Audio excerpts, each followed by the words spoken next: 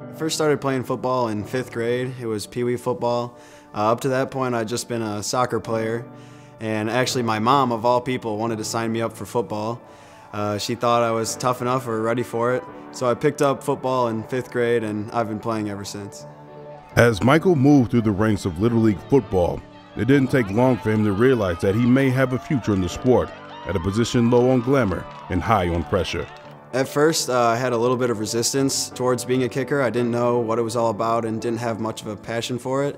At the time, I was in high school, and I figured I was going to play college soccer possibly, or at least that was my true passion. Growing up, I started working on it and noticed I had a talent there. So my dad really helped me to get out and practice almost every other day. When he would get back from work, he'd say, "Let's go kick." And as we worked on it together, I started to realize I did have potential there, and some results in high school football. I had some big kicks, and it started to really become my passion. And then later on, I would be calling my dad and wondering when he'd get off work because I wanted to get better and I wanted to train, and he always helped me with film study, and it just was kind of a cool thing to turn 180 degrees from being dragged out to the field to then being the one who was eager to train. As Michael continued to hone his kicking craft, he was also making his presence felt as a two-way starter. Michael Geiger, a little bit of everything in the football game. A fake punt, an onside kick, a fake two-point conversion. Ottawa Hills pulls away late. They win 34-8 over Eden. In Division VII football in Ohio, it's a pretty level playing field as far as the athletes are concerned. I was actually, believe it or not, one of the bigger kids on the field. But I had a chance to play free safety and cornerback throughout my 4 years. Although Michael was making an impact on the field, it was his leg that was doing the most damage and eventually led to a scholarship offer from Michigan State. I think recruiting for a kicker, it's always a little bit backwards. So I came to camp here actually 2 years in a row and did extremely well, but my junior year camp, I won the camp on a field goal competition, and at the end of camp I was told that they already had some existing guys and that they didn't feel they had a scholarship available. So that kind of left a little bit of an interesting taste in my mouth, but I was very persistent and kept emailing Coach Tressel and, is there any opportunity? Is it going to open up? And it actually took until like early November, I think, of my senior year. Coach Tressel gave me a call and said he was coming out to a game. And I was just ecstatic because I hadn't even heard from him in like 3 weeks or 4 weeks. And all of a sudden he was going to come to a game, and I ended up having 2 field goals in the game and just felt really good about it. Well, what we loved about Michael was he was an athlete, he was a competitor, he was all-state soccer player, all-state tennis player. So we knew he'd been in critical situations more than just the few opportunities you have to kick a field goal in crunch time. And he also demonstrated that when he came to our kicking camp in the summer. We tried to put him in as tough of situations as possible, and you could tell he was a competitor. He put me in touch with Coach D, and he talked about he wanted to get me here for some visits and that he was thinking about offering me. And when he did, it was just one of the best moments of my life. As his dream of playing college football came true, Michael was on cloud 9 as he prepared to make the move to MSU in the following fall. But in the final months of high school, he found himself in the face of adversity. Second half of my senior year, I lost my best friend to a single car accident. You can't really put it in words. Throughout the whole time, dealing with his family, people would say, it'll get better, or things will change, and you'll be able to move on. And for me, I like to take the approach that you're never really going to be able to move on in the same way you were going. And I just think, like when you go through something like that, you have to take a positive approach to it. And now that the emotional aspect has subsided, I see that I grew a lot during that time. If you take a positive aspect and you try to live, for someone or for a purpose, I think it helps you cope with it better, and it's definitely helped me grow.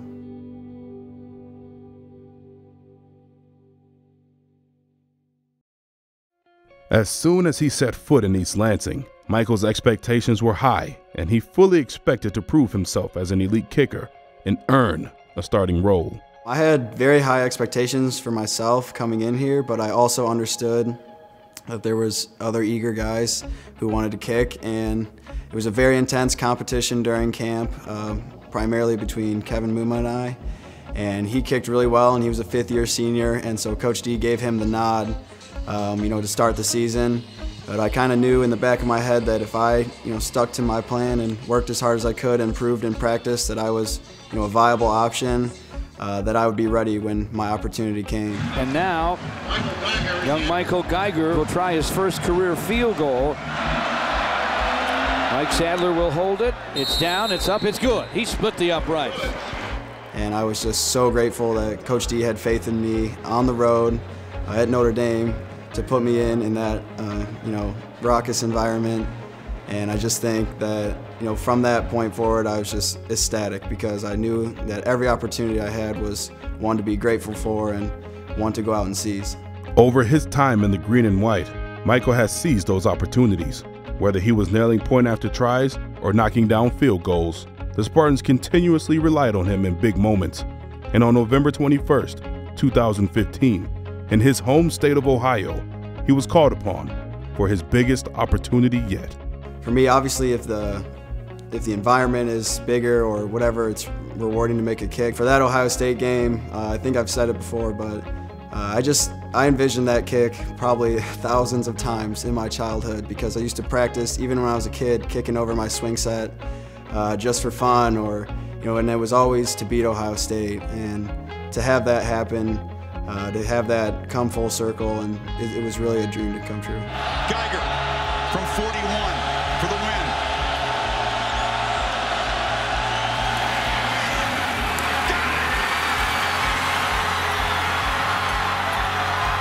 Yeah, after it left my foot, I pretty much, just based on how I hit the ball, I knew I hit it well.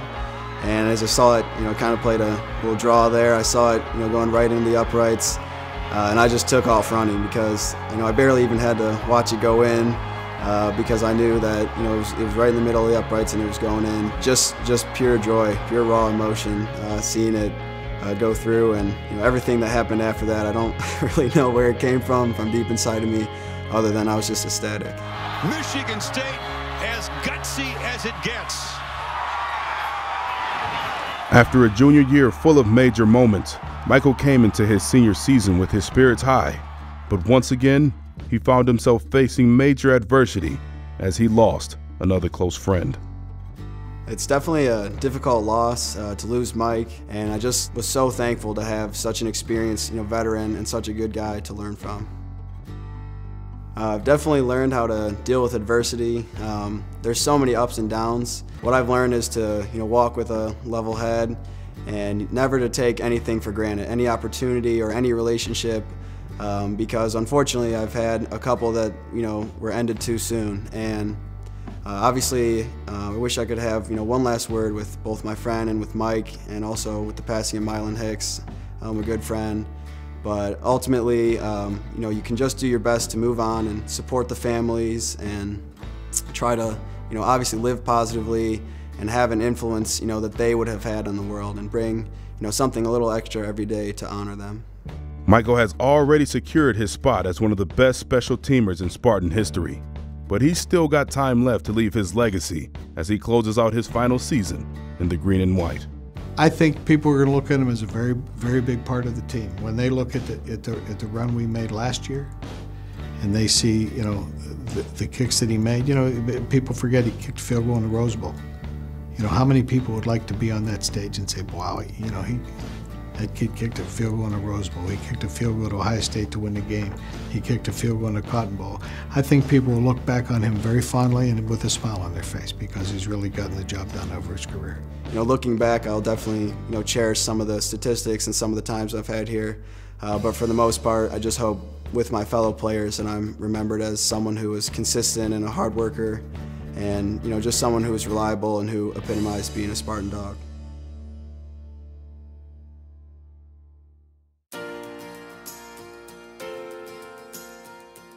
The Spartans' matchup with Northwestern marks 101 years since MSU's first homecoming game. That game, played in 1915, featured Michigan Agricultural College versus Oregon State at Old College Field, in a contest that sparked a tradition that has lived on for over a century as an integral part of Michigan State's DNA. Well, I think it's a chance really for people to come home and see that the campus is still as spectacular as when they were here. To interact with students to understand that what we're doing today is just an extension of what we've done for many, many years, which is educate global citizen scholars to make a difference in the world, and be able also to connect with their own friends and relive some of their memories. Well, as an alum myself, this is a great weekend. It's a weekend where friends come back, some who don't come to every football game, but it's an opportunity to be part of their college, part of the homecoming parade, really a celebration of campus. It's a time when campus is transitioning from summer into fall. The leaves are very colorful, but really a chance for people to be with people. And that's what Michigan State's all about. That's what homecoming delivers. It's a reason for each college to invite back alumni advisory committees or advisory boards and treat them to an extraordinary afternoon in Spartan Stadium. And we can all talk about football and a football game, no matter what college we come from, no matter our life experiences. It sort of is our common experience tomorrow for the football game. And it really is important that we all have that common experience, so athletics becomes the front porch, the common element that can tie Spartans together no matter whether they studied philosophy or zoology or anatomy. Over 101 years, numerous homecoming traditions have come and gone in East Lansing, but there is one that has stood the test of time: the homecoming parade.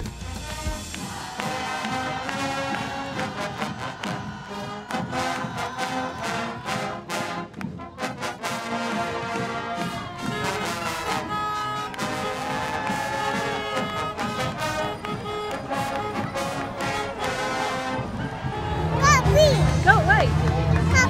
Go away!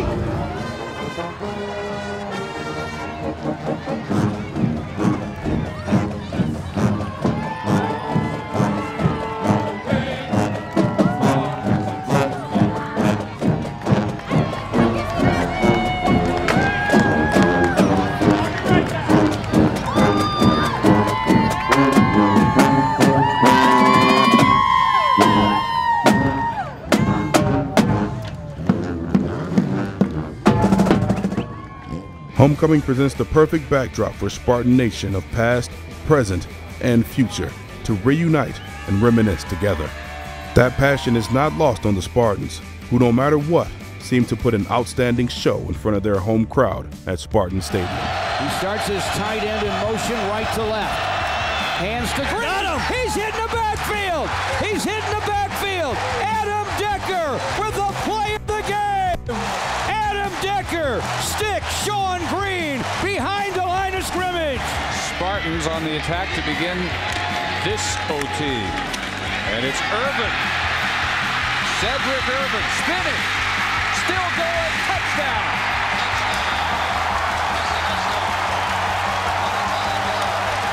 Badgers have 3 defenders back inside the 5-yard line. Kirk rolls to his right. Finally sends a long spiral to the end zone. Tapped. He got it! And caught at the goal line. Spartans win. Unbelievable. Touchdown, MSU. The feel inside Spartan Stadium on homecoming weekend is a little bit different than most other games. It's a chance where friends are with friends. It always takes me back to the movie The Big Chill, which is kind of that, feel good, throw the ball around before you go into Spartan Stadium and hopefully enjoy a great Spartan victory. Well, football is a way for us to gather. And football is a way for us to celebrate what's right about the education of young people, young men in this case. And the fact that it's not about a game, it's about life and life lessons. And we have a coaching staff and athletic department that very much understands that the difference between being here on a Saturday afternoon and being someplace else in a stadium on Sunday is about those life lessons and our responsibility that everyone leaves here as an educated person who can make a difference in the world, even if they might play football on Sunday.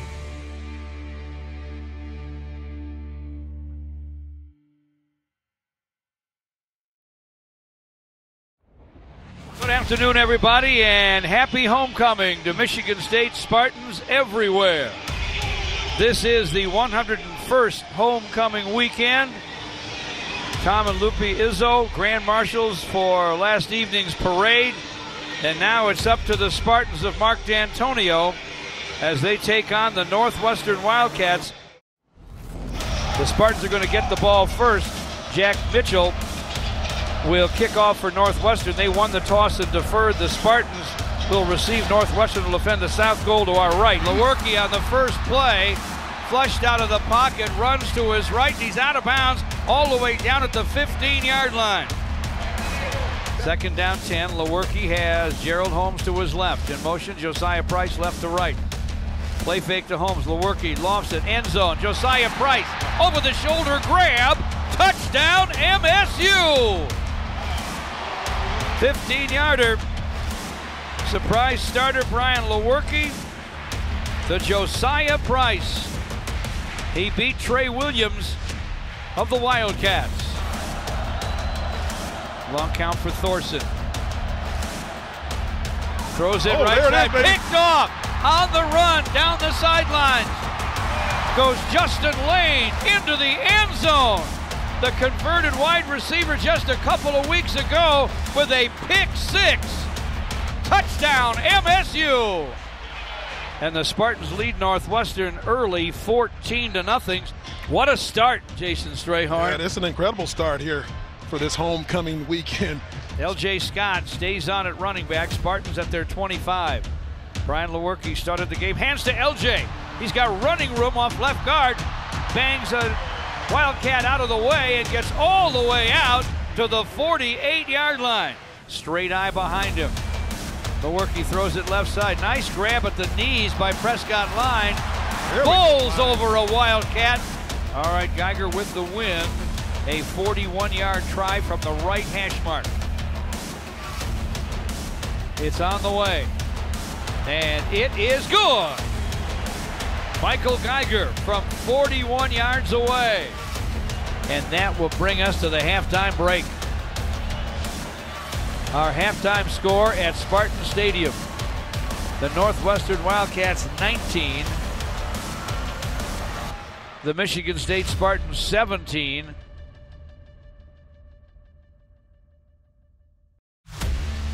Northwestern gets the football to start the second half. Kevin Cronin's kickoff, touchback, and the ball comes out to the 25-yard line. Clayton Thorson at the controls. Jackson to his right. Play fake. Thorson steps back in the pocket, got a man wide open down the left sideline. The catch is going to be made by Flynn Nagel, and Nagel's going to go all the way to the house. And they now lead 25-17. Snap back to Tyler O'Connor and a play fake. Go deep. Unloads the deep ball for R.J. Shelton. Tipped. There it is. Caught. He's into the end zone. Touchdown MSU. And we got a ball game. 5:54 to play third quarter. Northwestern 33, Michigan State 24. Clayton Thorson pulls down a high snap, hands it to Jackson, and he is belted down. Malik McDowell in his face. Spartans at the 14, straight eye behind Tyler O'Connor. Play fake, back at the 5, unloads it deep. He's got RJ. RJ's behind the Wildcat. He's at the 20, the 15, the 10. Angles to his left, into the end zone. Touchdown MSU. Going to kick off. One hop at the 5. Solomon Vault on the return. Look out, he's out at the 30 and the 40. Solomon Vault at midfield. Solomon Vault angling to his left. Solomon Vault's at the 10. He's at the 5. He's into the end zone. Northwestern with an answer. Ouch! With a minute and 53 to play in the third, they go up 39-31. Cody Keeler for David Beadle at left tackle. Tyler O'Connor winds up and throws left sideline. Over the shoulder grab, Donnie Corley. Tyler under center. Play fake. End zone throw. Donnie Corley over the shoulder grab. Touchdown MSU. 9 yards for the score. A lot of excitement from the green and white on the offensive end here. in the second half, but Northwestern has done enough for sure and then some. Our final score, Northwestern 54, Michigan State 40. Disappointing loss. I thought our players played extremely hard, jumped out fast, had a couple turnovers overturned on replay. Probably affected us a little bit, but second quarter went to them. Third quarter went back and forth, cut it to two a couple times, I think.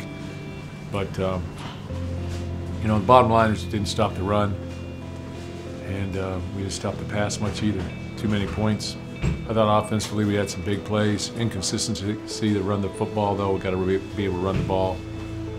And took some sacks, but the big kickoff return, obviously, for a touchdown was huge. We've got to make the play on that. So can't go out the gate for 100 yards. So got to get better. Got Maryland next week. I'm sure our guys are very disappointed, but the challenge remains. Nobody lets you out of a corner. Nobody gives you a hall pass. You got to fight your way out of that corner, and that's what we'll do. So with that being said, we'll go back to work tomorrow.